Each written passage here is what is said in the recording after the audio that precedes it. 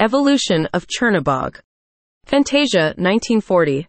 Chernabog is first seen disguised as the spire on top of Bald Mountain until he spreads his draconic wings, revealing himself. It is Walpurgis Night, and using the powers of darkness, he raises ghosts, monsters, firewomen, a fleet of monstrous imps, blue satyrs, witches, and demons from a nearby town with a cemetery. Ghosts of criminals pass through the noose a second time, while others rise from the moat surrounding the ruins of an abandoned ancient castle. He then also summons fire and makes the ghosts and the other creatures in his control dance and fly around before he throws them into a volcanic pit and resurrects them as demons. Harpies fly around as the cavorting gets more chaotic, throwing unfortunate, deformed creatures into the multi-hued flames. Chernabog is at the height of his power, showing off in a display that sends a column of fire into the air, which returns to the chasm in a sheet of flame. An instant before continuing the demonic celebration, with the coming of the dawn, Chernabog hears the tolling of the Angelus bell.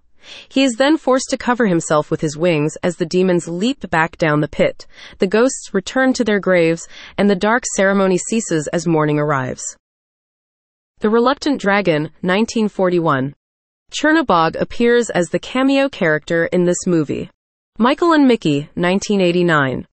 Chernabog appears when he scares Mickey Mouse from the front, and Michael Eisner asks him to sit down because he's blocking their view, so he obeys while closing his wings. Bonkers, 1993. In the episode of Mice and Menace, Chernabog appears in a couple of mugshots on a computer, implying that he is a criminal in the series. Fantasia 2000. Chernabog makes a cameo during the visual references to the original movie. Mickey's House of Villains, 2002.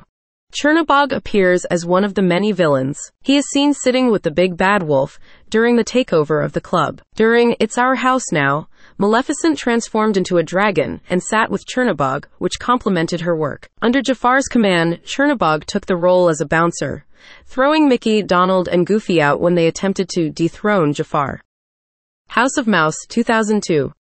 In the series, Chernabog's role is largely for comical purposes. In the majority of his appearances, the jokes are about his giant size. At one point, he admits to gossip columnist Clarabelle Cow that he is afraid of the dark. In the later episode, Where's Minnie, however, when the lights go out, he comments, "I kinda like the dark." The Sorcerer's Apprentice, 2010. There is a gargoyle that appears several times in the movie resembling Chernabog, often in shots with Horvath, the movie's villain. Fantasmic, 2011. Chernabog appears as one of the Disney villains at Disneyland. Here he is summoned by the evil queen from Snow White, while the seven dwarfs fight Mickey Mouse. Once Upon a Time, 2015. Chernabog appears in the second half of the fourth season after being released from the Sorcerer hat. Here Chernabog is still a demon, but is always referred to as the Chernabog, and has a satyr-like appearance with its dark aura. It seeks the person with the heart that has the darkest potential, and it is not necessarily a person who had done bad things, but simply a person who had the potential to be evil. In Storybrooke, the beast was defeated by tricking it over the town line, and since the creature was made of pure dark magic, it was completely destroyed after crossing over. Mickey Mouse, 2017.